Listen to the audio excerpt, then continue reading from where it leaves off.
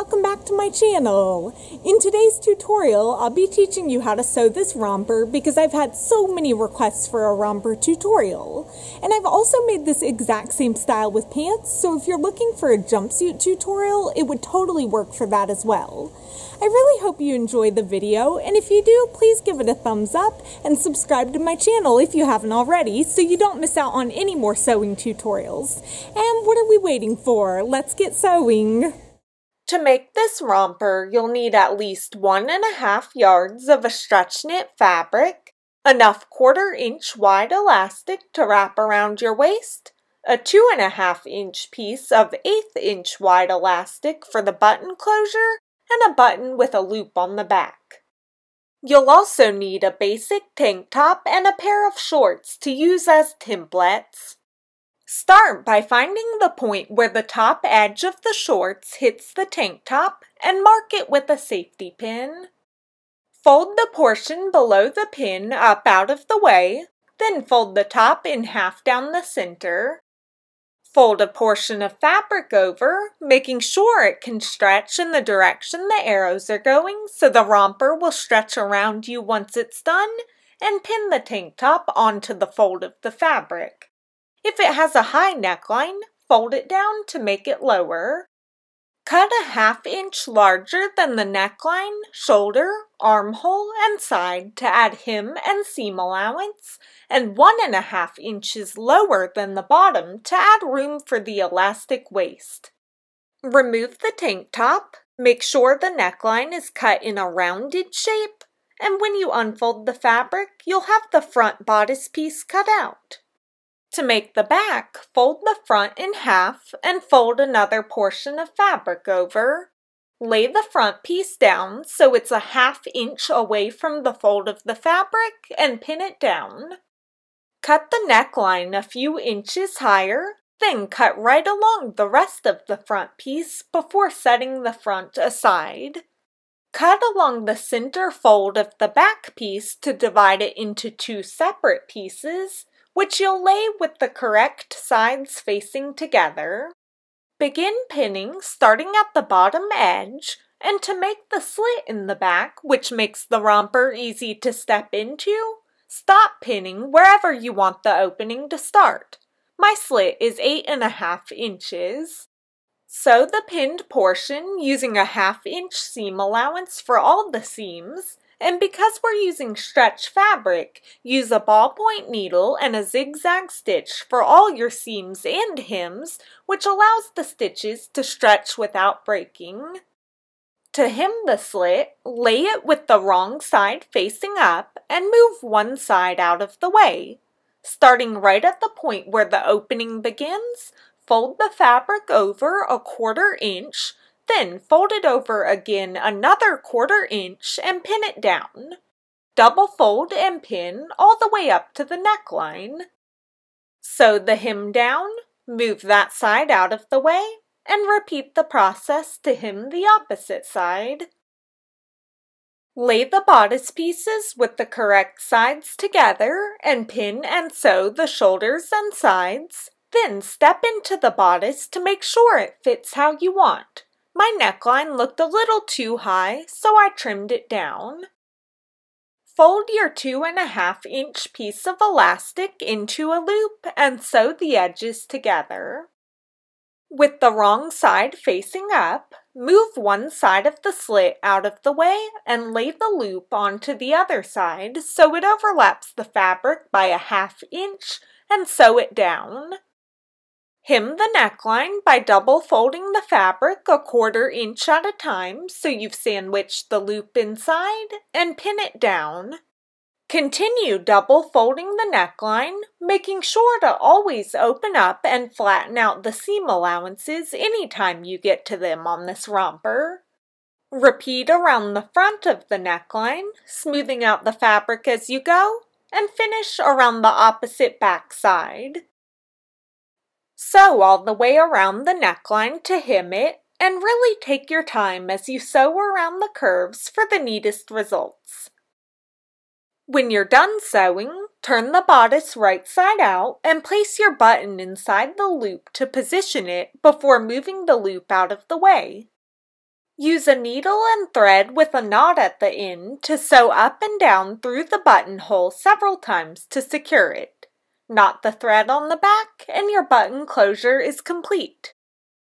Turn the bodice inside out and double fold and sew to hem the armholes. To make a casing for the elastic to go into around the waist, fold the bottom edge over a ½ inch, then fold it over again another inch and pin it down. Continue double folding a ½ inch first and then another inch, repeating all the way around the bottom edge. When you finish pinning, sew to make the casing, leaving a couple inch gap unsewn to feed the elastic in through, and it's important to keep your stitches right along the edge I'm pointing to so you leave nearly an inch of fabric open for the casing. Don't forget to stop sewing to leave that gap, then set the bodice aside. Lay your shorts inside out with the back facing up and fold them in half so now half of the front is visible. Smooth them out so you can see the seams running along the curved crotch, inside leg, and outside edge. Fold your fabric over and pin the shorts onto the double layer. Cut a ½ inch larger along the waist, crotch, inside leg, and outside edge. And although I didn't do this because my shorts were already really long, cut a couple inches longer so they don't wind up too short. When you separate the fabric, you'll have the two front pieces cut out, so lay them with the correct sides facing, pin, and sew along the crotch. Now lay the shorts with the front facing up and fold them in half so half of the back is visible. Smooth them out so you can see the seams along the edges, but because the back crotch seam is larger than the front to allow room for your backside, you may have to pull on the fabric to be able to see the whole shape. Again, fold your fabric over, pin the shorts down, and cut a ½ inch larger than the waist, crotch, inside leg, and outside edge, and a couple inches longer, so now you'll have the two back pieces cut out. Lay them with the correct sides facing, pin, and sew along the crotch. Unfold the shorts and lay the front piece on top with correct sides facing. Match up and pin the crotch seams together, and pin along the inside edges of the legs. Sew them together and pin and sew along both outside edges. Turn them right side out so the front is facing up and turn the bodice inside out so the front is facing up. Slide it neck first around the shorts so the waists of both pieces line up. Match up the side seams on the bodice and shorts and pin them together, then pin the opposite side seams together. Match up the center back seams and pin them, and match up the center front seam on the shorts to the center of the front of the bodice and pin them. Pin more frequently around the rest of the waist and sew to join the pieces together. You can see here the stitches we sewed to make the casing on the bodice earlier, and we'll be sewing this new seam with a ½ inch seam allowance, so just make sure you'll have enough room for your elastic between the two sets of stitches. When you're done sewing the pieces, wrap your elastic around your waist so it's snug but not tight, and cut it a ½ inch larger than the size you need. Hook a safety pin on one end to feed the elastic through the casing, being careful not to twist it. When you pull it out of the other side, unhook the pin, lay the two ends on top of each other, and sew to secure them. Pull on the waist to get the elastic completely inside the casing, separate the shorts from the bodice so they don't overlap, and sew to close up the opening.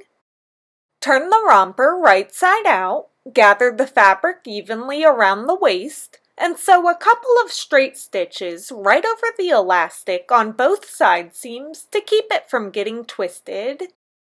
To get the length you want, turn it inside out and fold it in half. Cut the shorts a ½ inch longer than your desired length, And then because we just cut the back stitching off, sew over the bottom of each seam again to secure the stitches. Finally, double fold and sew to hem the shorts, and your romper is ready to wear. Thanks for watching! Could you have a louder car, sir? Or ma'am, I don't know. And get sewing. What am I doing? Ooh, I had to put my hair up. It is so hot out here. Dang, that's blurry.